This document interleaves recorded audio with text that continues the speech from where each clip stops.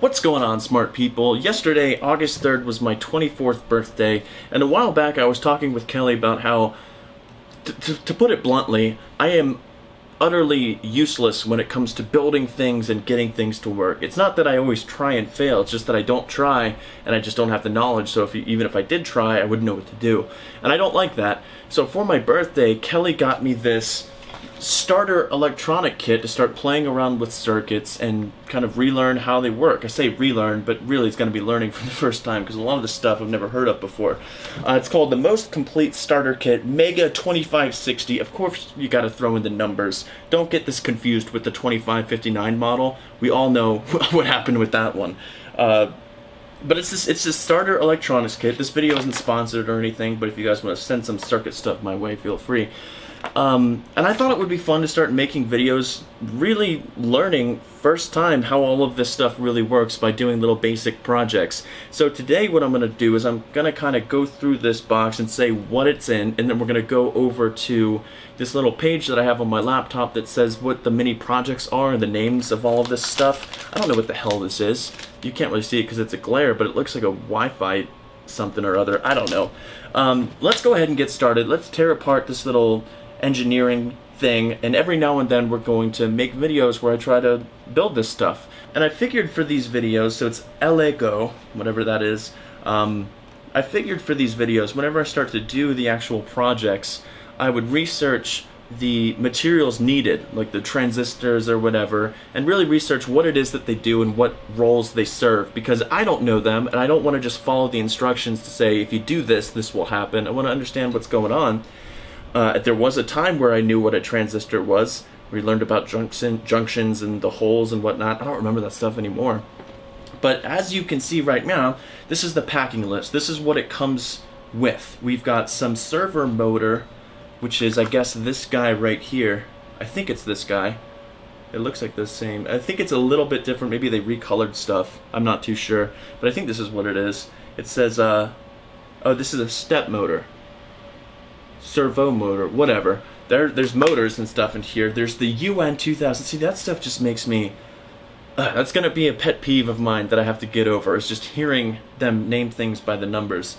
ULN 2003 stepper motor driver board, one piece. We've got a power module. Let's just get to the stuff that I actually recognize. You guys can pause this and read all of the technical names of stuff. We got modules. I don't know what any of this stuff does. The RFID module, the stepper motor, so that must have been what I just picked up. I don't know what the servo motor is supposed to do. Probably you guys do. The prototype expansion board, so this did come with its own like breadboard right here, and I guess you can extend it, so that's pretty cool. Let's get to the cooler stuff. What can you do? What else do we have? We've got a joystick. Okay, that's pretty cool. We can build our own little PlayStation 2. I never got like the... I stopped getting new game consoles after the PlayStation 2 and the Xbox 360.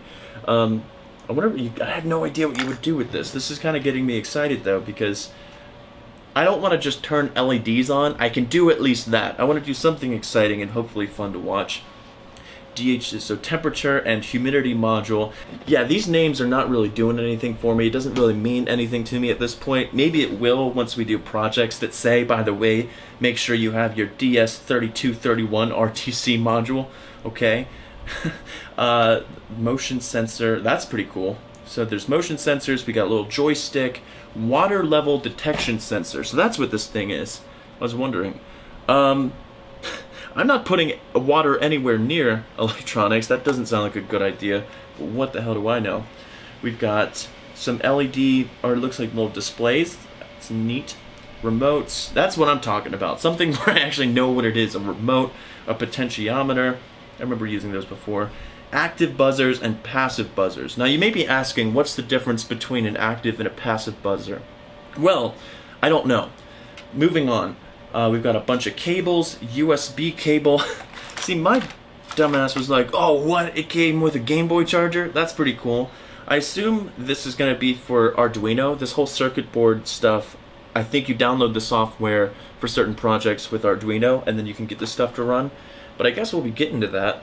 Membrane switch, so maybe this is for code, like a a lock or something. I have no idea. It comes with a little battery, another motor. Dude, it's kind of exciting how clueless that I am with this kind of stuff, because there's so much to learn. It came with 2 different motors. I don't know, you can't really see this guy right here, but it's way smaller. I don't know what the difference is. Fan blade, so we can get a fan to move. That's exciting. Honestly, gun to my mom's head, if you were like, Andrew, I'm going to shoot unless you get this fan to turn on. Mom, we had a good run. I'm sorry. I don't know what I'm doing. But this is going to be fun. Electrolytic capacitors. A bunch of capacitors, transistors. Like I said, there was a time where I knew what a transistor did, but not anymore. Resistor, 120 resistors. That's cool. I wonder if it's a different... It all looks like it's the same resistance. It doesn't say the resistance on there. I just know that the little bands around the resistor, the colored bands, tell you what the resistance is in some kind of weird code language that only experimentalists can understand. And as theorists, we were never given the translation, so I don't know what the resistance would be. We've got a little button. That's fun. Diode Rectifier. I don't know how that... I've heard of full bridge rectifiers from Electroboom's channel, but that's about it. A thermistor. I have never heard of that in my life. What the hell is a thermistor? Most of the stuff or not most of it, but a lot of this, it's like, okay, I've kind of heard those words together a little bit. Not the numbers for sure, but, you know, electrolytic capacitors and stuff. I've never heard of a thermistor in my life.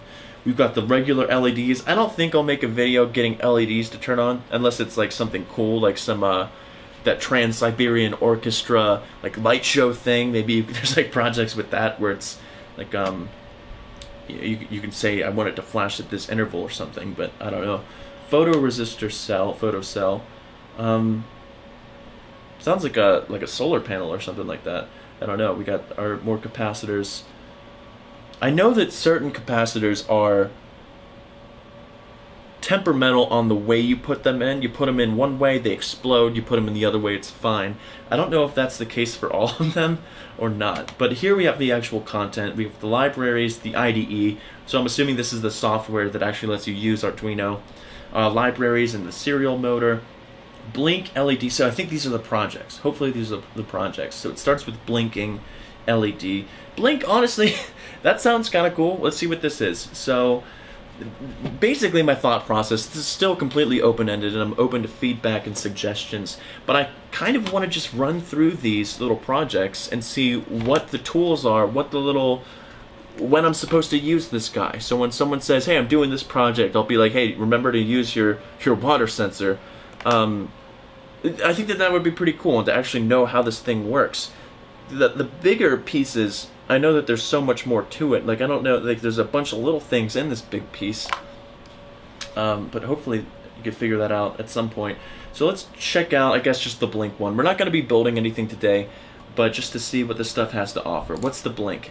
In this lesson, you'll learn how to program your controller board to blink the Arduino's built-in LED and how to download programs. So maybe I will do this one just to as an introduction to Arduino. Like I said, actually I may not have mentioned that in undergrad we did take an electronics course and we used Arduino. I didn't really, in my opinion, circuit-based classes shouldn't really be group work. I think it should be one person kind of playing with the circuit until they do it. Ours was with 2 people, which probably can work, but it really didn't. What happened was my partner was like really into circuits, and he was able to do all the stuff and kind of, I think, already knew how the stuff worked. So we breezed right through it, and I didn't get too much out of the course. But we did play with Arduino, which was kind of cool. I don't remember how it works anymore, naturally, but anyways, I wonder if you can get things like Python to communicate to this stuff. It's still pretty new. So this is just going to get lights to flash. Maybe as a little introductory, but then we'll move on to some more interesting things. Digital inputs, active buzzer. So in this lesson you'll learn how to generate a sound with an active buzzer. So I guess that's what this thing is. So here, there was these little cylinders with some mesh grid on them, and I thought that they looked like speakers. Maybe that's what they actually is. It actually is what they actually are. I'm not too sure. But that's going to be exciting. So yeah, maybe we'll do something. We'll make some sounds, make some beeps, and possibly even some boops if we're feeling crazy. This is going to be fun. I'm really looking forward to this.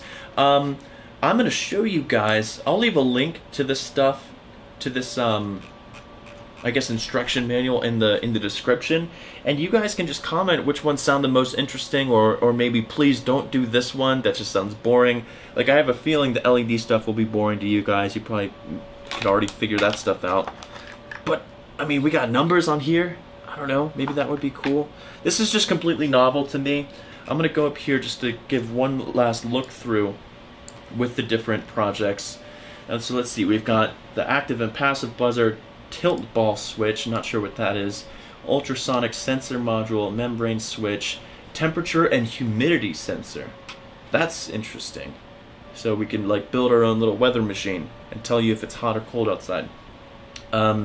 I mean, I live in New Mexico, so I'm assuming the humidity will register as 0 all the time if that's what it's doing. Analog joystick, that sounds cool to me. I don't know what you do with it. It's not like it didn't come with any cars or something to get stuff to work. But I guess we'll see what that is. Actually, let's check that out real quick. What is the analog joystick? We're looking for this guy. Joystick.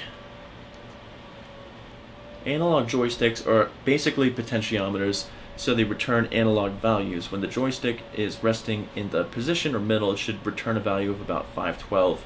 So maybe we're using the joystick to display things on, I don't know if it's going to be on the computer or on these little number things, but so that looks like the, where was it? That was the little analog joystick. We've got clocks, that's cool, LCD displays, thermometers, serial monitors, photocells. I wonder if that ends up being like a like solar power thing. I don't know. My dad used to work with the solar power photocells and stuff. So then we have DC motors and then a stepping motor. I think it's so cool because this is such like a frontier for me. I don't know electronics. So when you watch these videos in the future, if I explain what the hell this thing does, take everything with a grain of salt, because I'm going to research all of these parts before I make the video so that I can try to put together what their roles are. But you know, I'll be looking that stuff up like as I'm following the instructions, so I don't have complete understanding. I probably won't while I do these kinds of videos. So keep an eye on the comment section if someone is like, that's not entirely how this works, it's more so like this. This isn't going to be a how to make a fan run, it's going to be a watch me struggle trying to get a fan run and try to explain how this stuff maybe works. But I'm looking forward to this. I hope you guys are as well. Let me know in the comment section some suggestions if you've checked out these lessons, and stuff you'd like to see or stuff you definitely wouldn't like to see. And I'll see you guys there.